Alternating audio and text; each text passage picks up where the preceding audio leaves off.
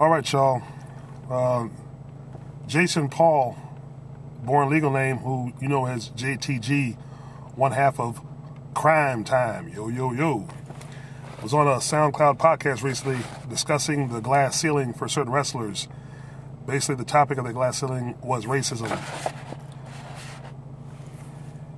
Race is a barrier to being successful in the wrestling industry, according to a quote from JTG in an interview he did with World According to Wrestling. In a candid interview, JTG discussed how race is presented in wrestling audiences, his views on Hulk Hogan, his views on Hulk Hogan's comments, etc., and his best moments in the industry. One of the highlights is he was asked, is there a glass ceiling in the wrestling industry? For certain superstars, there is definitely a glass ceiling. Using Zack Ryder as an example, it doesn't matter if the crowd is on your side or you're over with the crowd. If the WWE brass, who present that so-called brass ring, as Triple Bitch and his family always talk about, they want to prove they're not going to put the machine behind you, and basically you'll be a mid-carder / jobber for life as long as you're there. Or, of course, if you start kissing ass, you'll rise in the ranks too. Just ask Triple Bitch. He kissed enough ass. He fucked the boss's daughter, and technically he literally fucked his way to the top, because now he's heir to the throne. But anyway, they're not going to follow through with you as a superstar if you're not handpicked. They handpick their stars. The other question is race a barrier in this glass ceiling? JTG says definitely believe just due to history he results. You know, all the superstars that have been identified as African Americans have been identified as black. He's never seen a black face as the champion except for TNA and WCW, which I applaud. TNA and both the WCW. Ron Simmons for a short time was the WCW World Heavyweight Champion. As recently last year, Bobby Lashley was the TNA World Championship for a good while being a part of the Beatdown Clan. And we can't count The Rock, because The Rock is not even, The Rock is just a half-breed. He's not even all black.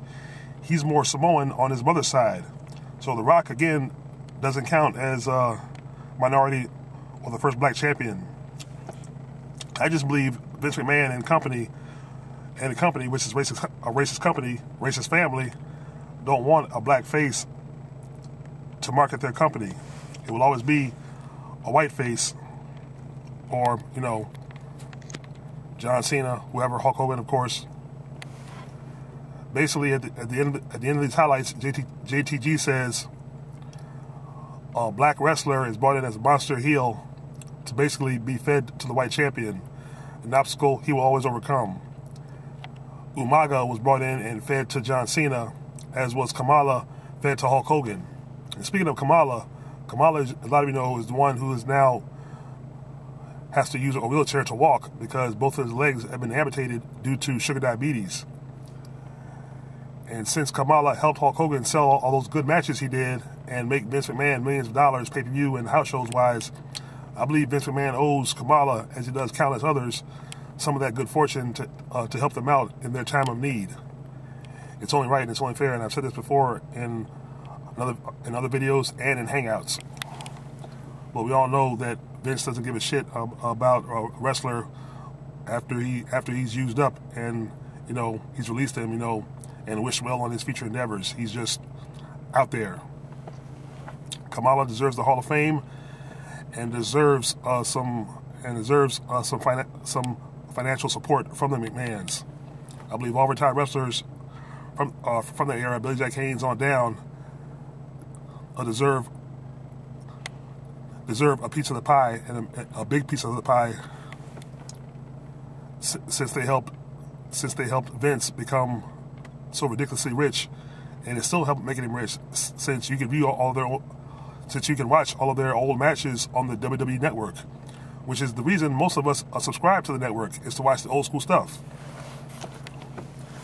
So Vince owes them a royalty check every time somebody buys the network and watches their matches.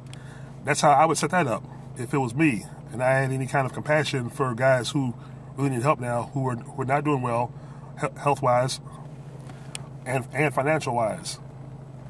I'll set them up in with an unlimited medical fund to help pay for their medical expenses.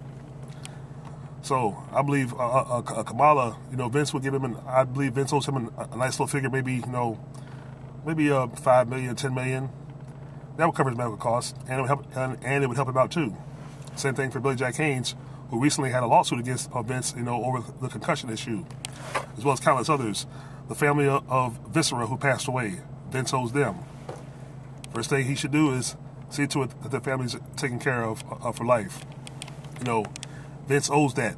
That would show that Vince is actually giving back. He cares.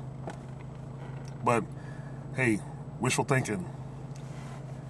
Anyway. Oh, and just real quick, when Hulk Hogan made his comments, JTG responded with, "What Hulk Hogan did say was very disappointing. He was one of my biggest childhood heroes in the 80s, and to hear him say that we're all a little racist, you've pretty much sealed your own fate. And I'm still trying to wrap my head around that. It's still disappointing. I know that he is a loving guy, and he is very positive. I've met Hogan probably like 2 or 3 times, and he's already had good spirits about him. But the racism has nothing to do with loving or hating somebody. It is mindset that you are superior to the other race." Well, JTG learned the hard way, like a lot of fans learning the hard way now. Your so-called childhood heroes aren't who they seem and what they are. I wish I learned that when I was a kid growing up. I know better now, and if I was a kid again, I would try to read more between the lines. But when you're a kid, you don't think about reading or learning or discovering. You're just thinking about playing with friends, playing video games, etc., etc., etc., etc., or whatever. But as I got older as a teenager, I had a sense about Hogan that he's not who he was, because my parents instilled that in me. So I started to sense it even before I was 18. So I kind of learned quickly. The last one of the other highlights in the interview: representations of race in wrestling. JTC says he hopefully it changes real soon. JTG, don't hold your tongue. Racism in wrestling will never change. As long as the white man runs wrestling like he does, it will never change. And the black man will always be a secondary or second or third in line, much like in white America today. Yes, we have a black president, but that doesn't change the mentality and the thinking of white America. Anyway, leave your thoughts and comments. I'm the Professor Malik. Peace.